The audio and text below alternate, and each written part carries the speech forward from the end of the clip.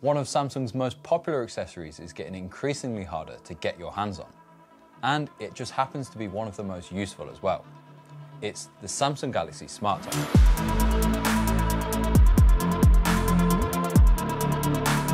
Essentially, it's a little tag that you can either attach to your key ring so you can find your keys, or just pop on your dog so you'll always know where he is.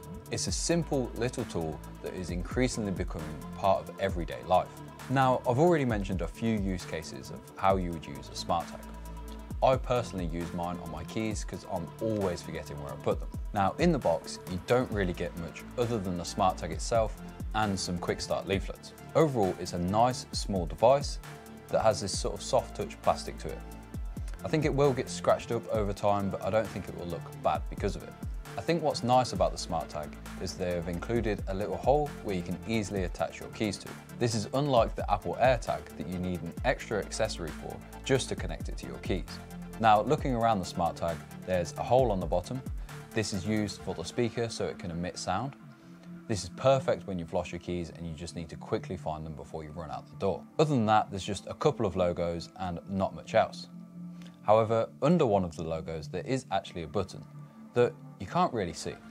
All you have to do is tap it and it will make sounds, and when connected to a phone, it will also help you find your phone as well. What I love about the SmartTag is that it's so simple to set up, even my mum and dad can do it. So all you need is the SmartThings app, which is already pre-installed if you've got a Samsung device. Then all you need to do is hold the SmartTag close to the device and it will pop up with add now, don't add, or later. So we're going to press add now, then you'll need to make sure you're signed in as well. So once you've got the SmartTag installed on your phone, you'll be greeted with a screen like this. This is where you can ring the device and the sound will play on the SmartTag. Then you've also got location history and you can also refresh it for immediate updates. Now, the SmartTag itself doesn't actually have GPS in, however, it will connect to nearby Bluetooth devices using Bluetooth Low Energy and then update its location using those devices. This is perfect as you only really need to change the battery on the SmartTag once a year rather than having to charge it every day. In this app as well, you can press more and you can see if you've got enough battery life, which this device does have. You can also set up notifications when it's left behind so you never leave your keys, wallet or other accessories behind when you leave a bar again. Now, to change the battery on your SmartTag, all you need is something nice and flat like a screwdriver, then pop it into the speaker hole at the bottom, but not too far, then turn it until you hear the plastic click. Then you can just prise it apart.